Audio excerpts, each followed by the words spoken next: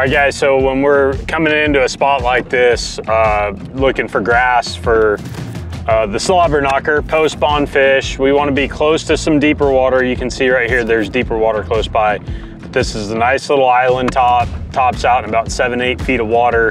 And there's going to be some nice eelgrass and maybe some other milfoil or hydrilla as well growing on top of that. The bait fish are going to use it, shad are going to spawn on top of there.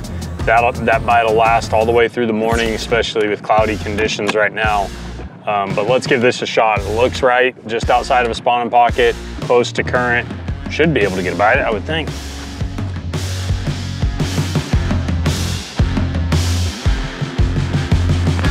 There he is. Had to pull up here with the old Slobberknocker, guys. That's a hog right away. Dude, that is a good one. All right, ready? I'm trying, probably shouldn't boat flip. Well, why not? That's a fatty, guys. Berkley Slobberknocker with the little PowerStinger on it. Fat. That's a heavy 4. Nice fish right off the bat. Let's get back in there.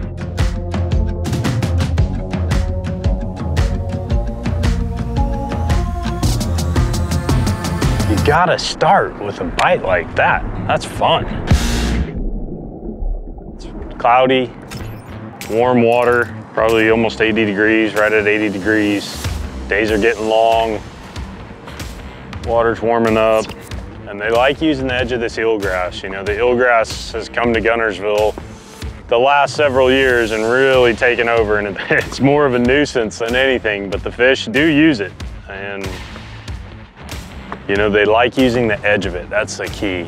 They don't like being, or they like being on top of it, but they don't like being down in it. It's up on top, on the edge. Got to look for the holes. It's weird how there's holes that are just created. I don't know if it's from current, the way it washes out certain sections of eelgrass or whatever, but I'm not gonna argue about it. I'm not a scientist. I don't know exactly why, I just know they like it and it works.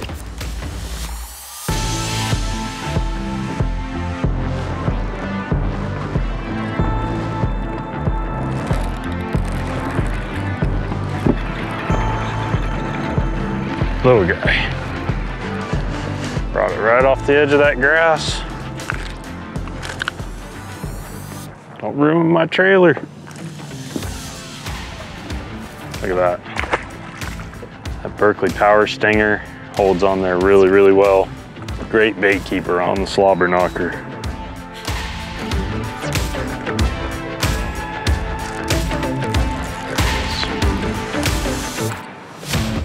That one on the Slobberknocker. There's one piece of grass sticking out there a little bit further. That's what he was sitting on. That's when that 360 comes in handy, because I wouldn't have seen it like I could on the 360.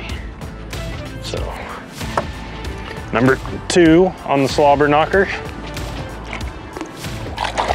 Gosh, dude, I'm letting you go, don't worry. Just want to show you off for the camera. All right, guys, so right here you can see some of these fish down in there. They're sitting right on the edge of that grass. There's some up on top too, but the 360 is not gonna draw them out on top. Show you what it looks like on active target. You can see a few there right on the edge. And then there's gonna be some up on top as well, but we're trying to throw up on top, catching some on top, and once we get to the edge, letting the bait fall, and then working it real slow back to the boat.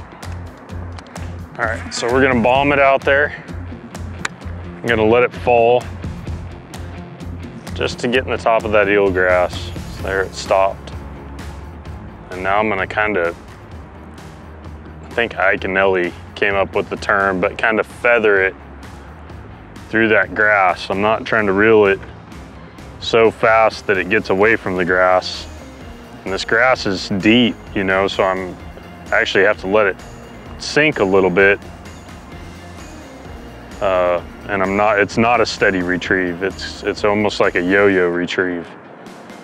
But you gotta keep it close to that grass. If you get away from it, you're not gonna get bit.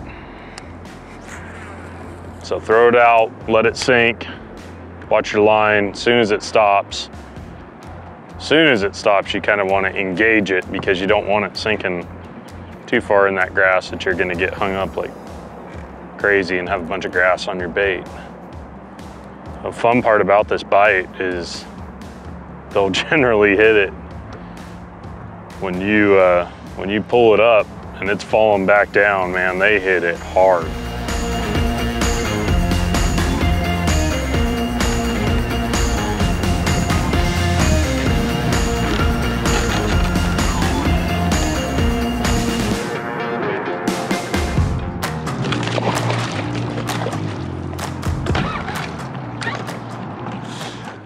Literally said, let's make a move and then catch fish. Chased it up out of some grass. Skinny Guntersville bass, real skinny. Let him go. Well, the old Slobberknocker caught us another one. And this thing, guys, I'll talk to you real quick about some of the features on this bait that I really, really like. So you can see right here with the Slobberknocker, it's got an awesome bait keeper right here. It's a hand-tied skirt, but this bait keeper does a great job at holding the bait up. Today we're using the Berkley PowerStinger. Really like this guy as well. I love the little like honeycomb style tail to it. It's got a lot of action, and it's got some thick plastic right in there that holds on that bait keeper great. You can see the hook point right here, or the angle of the hook. I love that little EWG kind of kale style hook. Super, super sharp fusion hook. And then another thing you're gonna notice about this is the blade actually running through the head, not just the eye of a jig head. So it's got a little different, unique sound because of that, but still a nice tight vibration and a great quality snap on it. You know, we've been catching a lot of good fish on this thing past few days, and that snap is in perfect shape still. So I'm gonna rig this PowerStinger back up. It's gotten abused a little bit, but I think we can still get a little more out of it. So that's the 4-inch one. I'm cutting just a little bit off on the head. That's what we're going for right there. Perfect shad imitation bait.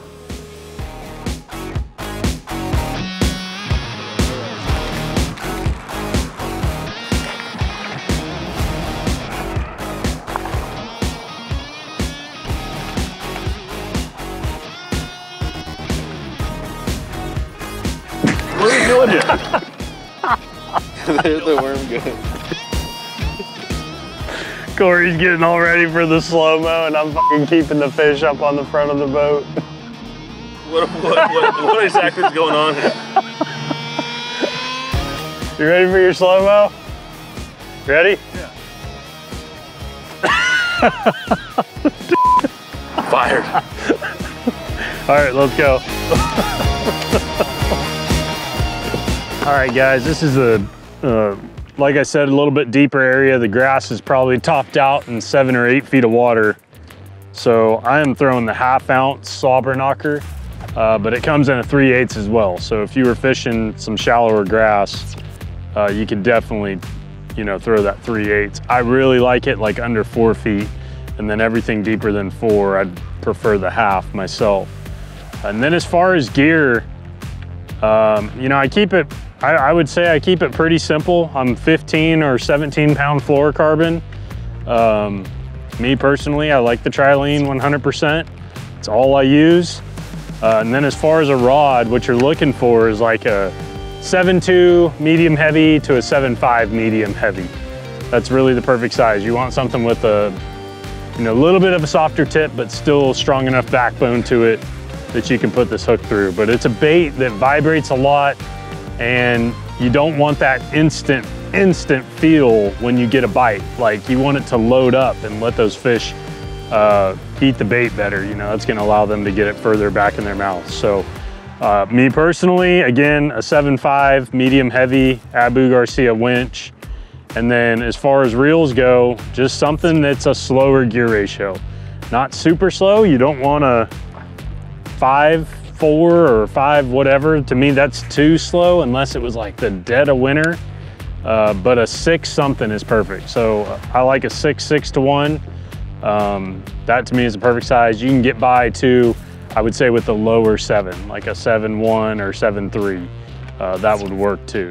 One thing to keep in mind anytime you're throwing baits that you're moving through the water column with the reel, right? So like when I say that, I'm casting this bait out, letting it sink, and I'm creating the action with this bait by reeling the bait. So there's a lot of pressure against the bait and the or against the reel and the rod in the water. Anytime I've got a bait, there's one. Jeez, he knocked the crap out of it. I don't think it's a bass, dude.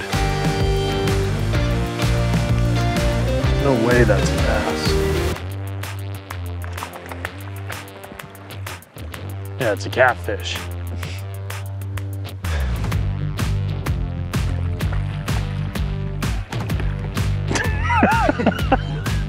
We'll use it for the teaser, come on. Don't get on the screen though. Flip it on him. Don't get on.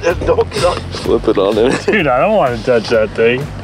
We'll use it for Get it off, Corey. Get it off. You're the caddy. Come on, Corey. Would you quit bouncing the mother? I'm not bouncing him. All right, so before we were so rudely interrupted by the catfish, look at that. Oh. Before we were rudely interrupted by them,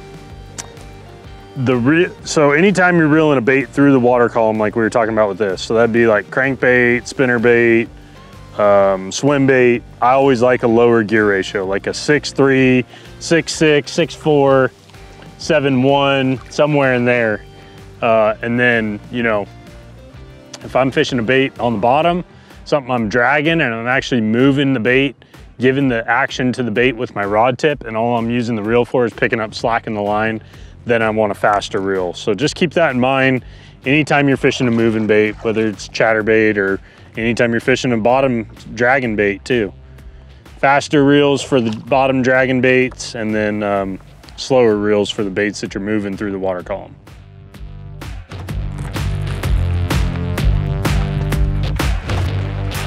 Come here. Come here. Spot. Spotted bass on the Slobberknocker. I actually caught my biggest spotted bass here last week, a 4 1/4. Biggest one I've ever caught on Guntersville, not the biggest one I've caught period. But you know that's a spot when they got that little rough spot right there on their tongue. You can see that. Pretty little spot. Let him go. All right, guys. Hey, definitely make sure to check out the Slobberknocker, the PowerStinger on the back. It's the perfect combination. The other great thing about this is all the colors are matched up together. So any PowerStinger that's available by Berkley is also gonna have a Slobberknocker in a color that's gonna match up perfectly. Doesn't matter if you need a shad type color like this, all white, white chartreuse, bluegill, black blue. I think we even have the black, blue, and purple, which is an awesome color down in Florida and in some real dirty water. So we're gonna probably keep fishing for a little bit longer, but I wanna start catching them on something else. So you guys make sure to check out the Slobberknocker on tacklewarehouse.com. If you enjoyed this video, like it, share it with your friends, and come back for more. We're always gonna have good stuff for you here at Tackle Warehouse.